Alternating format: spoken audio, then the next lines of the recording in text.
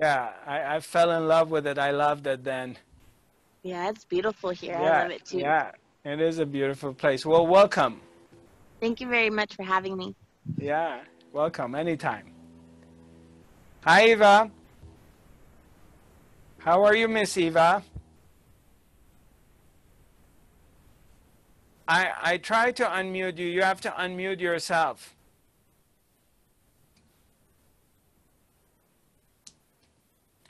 But when you unmute yourself, talk to me because you have a question. No, no, I don't have any question. Oh, you don't have any question. You weren't waving at me. Yes, I got what you said. Oh, you got, okay, good. Good. Thank you.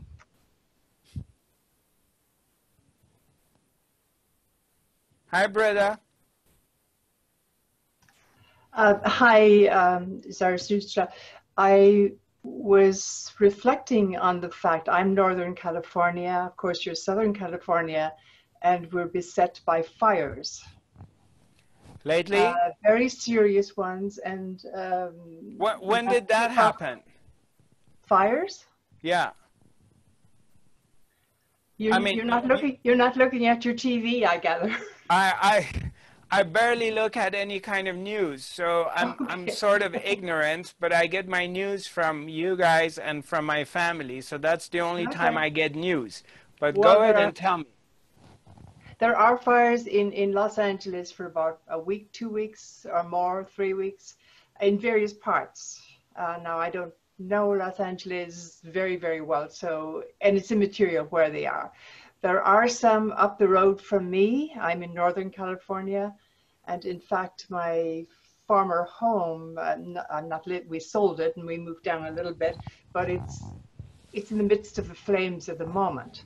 So I'm very taken up, I guess, logically and emotionally, plus they're kind of coming down the hills and trying to get a bag ready and get this and medications and the usual things that they go on with, that you have to be ready to go. When they say evacuate, you evacuate. So anyhow, that's all the background. I didn't even know I could perhaps have the time to come and attend today. But anyhow, it's brought back to meditation, which is the point of why we're here.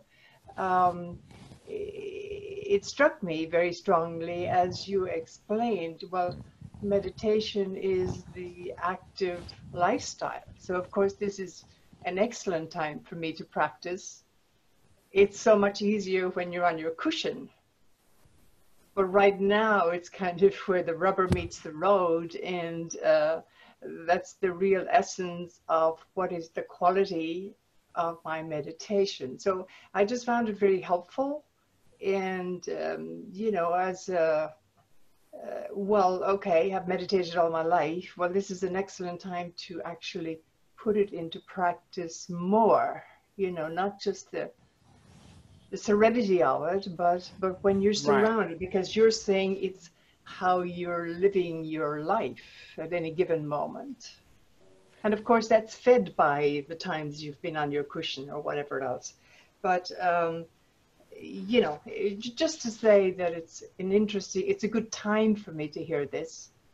And for all of us, we all have different circumstances, clearly, that affect us, you know? So thank you. Yes, absolutely. You're welcome. And thank you for today.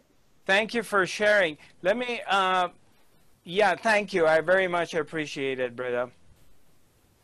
Did everybody hear what she said? Can you hear when somebody else talks? Yeah? Okay, great. So basically, all the work we're doing is when it comes, I'm only right now talking in the frame of meditation. So we're doing the work, we're meditating, we're learning how to be calm and quiet and centered, which is beautiful, okay? But we have to be able to put this into practical life, otherwise it has no value. So, and that's one of the reasons I wanted to bring this subject and talk about it, because there's a lot of different ideas and confusions. people think if you do awaken, or if you reach a state of samadhi, and if it's long term, and you're in this place, people think that you're invincible. And if the fires are coming down and they're getting close to your home, you shouldn't feel anything, or if you should be indifferent to it. No, you could be meditative. You can pack your things, get your stuff, get ready to get out of the fire's way, but in a cool way, in a relaxed way, not out of panic, not from acting chaotic. So there's quality.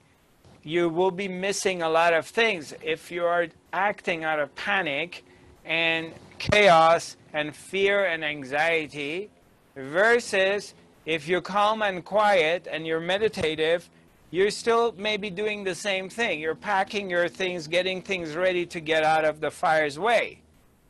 But there is a quality in it. One brings suffering, the other one doesn't bring any suffering. And personally, I don't like to suffer. So I do whatever I can not to suffer.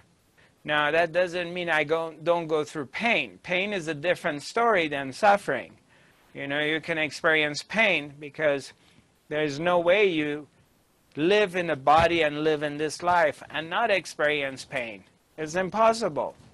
As long as you got desires, your desire is going to lead you to pain and pleasure. So you're going to have to experience both of them. But suffering is a different story. So that's another subject. We can talk about it, Hilde, if you want to hold me to it, and I can talk about it next week, and we can get deeper into the difference between suffering and pain. So hold me accountable so I don't deviate and I go into a different direction. Yeah. So basically I just wanted to clear this. I wanted to make sure if you get a chance later on, listen to this recording again. I highly recommend it. The Academy events that you feel affected, you feel like there was value in it, thank God we can record these. And I sometimes actually, I normally don't like to watch my own videos. Believe it or not, I'm making confession. I'm the last person watching my own videos. And I'm so impatient. And so I just go through them. And a lot of times I need to sit down and watch a video and edit it. And, you know, I sit with Amir or my videographer, and I need to go through the video and do it. And I'm the last person who does it. However, lately, I've been watching our Academy videos. And I check them out a day or 2 days after I do an Academy broadcast. And I sit down and I sometimes like, wow, you know, did I say this? Or this is interesting. I like that. I don't remember saying that. So there's a lot of things you're going to pick up in them that you missed the first time because there's so much. So sometimes you need to go back and listen to something 2 or 3 times to really get it, to digest it. So I do recommend that when you get a moment, if you feel connected with this broadcast and there's something in it that you like, listen to it again so you really get it. So it wasn't like something that went through and you didn't really understand all of it. You heard meditation, you heard Zarathustra said meditation is not an action, blah, blah, blah, but you really didn't get it. So listen to it a couple more times or one more time and really grog. So, good. Anybody has any other questions? Anything else in this area or any area that you want me to talk to you or help you, if I can?